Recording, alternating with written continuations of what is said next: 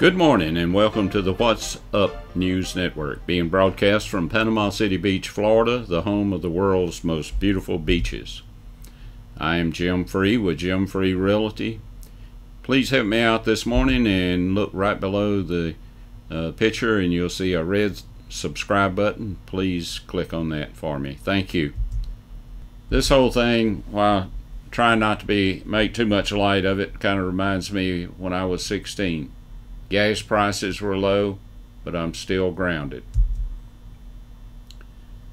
The National Hurricane Center is watching two systems in the Atlantic. Both are tropical disturbances and at this time pose little chance of development.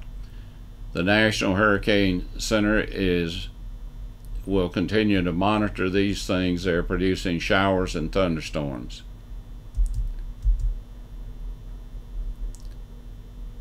Some light development of this system during the next few days is possible, but not likely.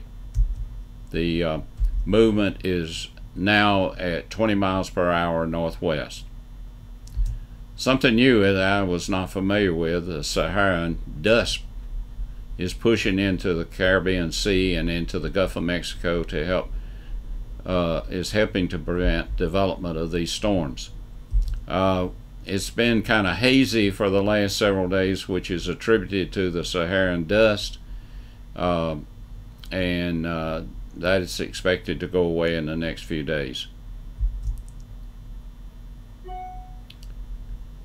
I was recently shopping at the local Winn-Dixie store last Wednesday when I heard a loud commotion coming from the front of the store, and I saw the assistant manager chasing a shoplifter back toward the meat market and then back toward the checkout counters. The manager did a flying tackle on the man, and then as he is picking himself up, he noticed that a lot of the customers were watching him. The manager said, "Don't worry, folks, this guy was just trying to go through the express lane with more than 10 items." Immediately, I, along with 3 other customers, got out of the express lane.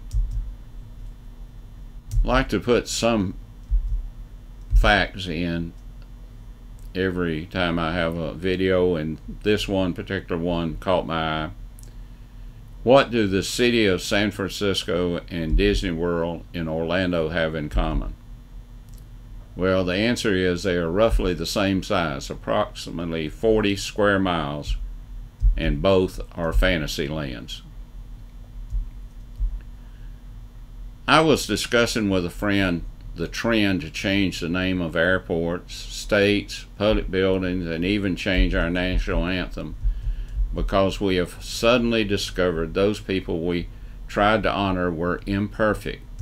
I told my friend I thought it would be confusing if all the airports and public buildings were named Jesus, since he's the only perfect person to walk this earth. It would be like trying to drive in Atlanta where every other street is named Peachtree. My friend said, "Wait a minute, you have forgotten Fred Fielding." I said, "Are you saying that Fred Fielding was a perfect man?" My friend said, "Everything Fred did was perfect." I asked, "Who is Fred Fielding? I don't think I've ever met him." My friend said he was my wife's first husband. Well, I see that we've had another murder in Chad, or Chop. A 16-year-old boy was killed yesterday by the militia. Another one was seriously injured.